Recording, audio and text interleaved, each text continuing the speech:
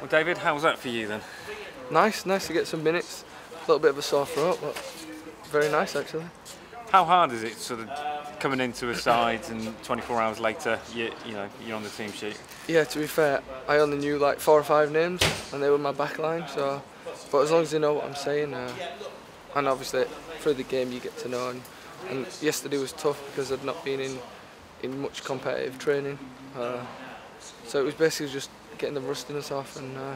But when you step over the line for a league game in conditions that are proper like northern, for me it's what you want to do.